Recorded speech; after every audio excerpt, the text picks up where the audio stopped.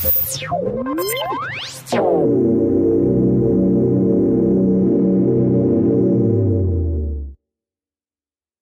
think one of the toughest things about kind of learning PowerShell, especially if you're using blog posts or something else, is really dealing with the fact that PowerShell allows us to be pretty shorthanded and sloppy when we type commands. In other words, I can type something like dir star dash star minus r minus ex star.exe, and frankly, that's a little bit hard to interpret. So let's kind of break this down. I'm going to leave this window open, scroll back up to the top, make it a little smaller, and open a new copy of PowerShell. Kind of bring it down here a little bit and run help dir. So let's see what's going on here. Now, the first parameter I've provided is star.star.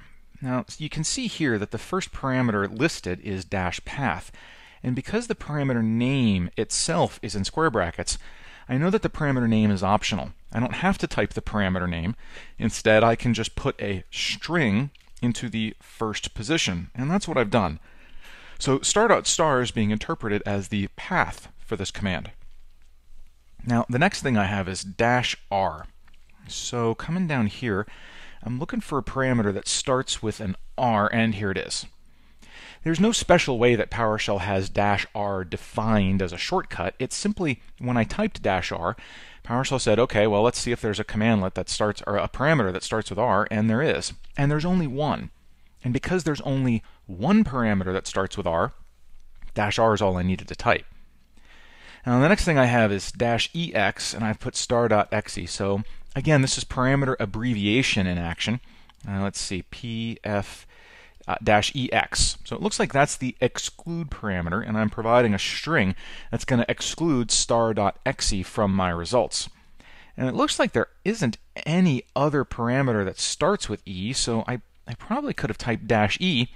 Where I have to be a little careful, though, is on these common parameters.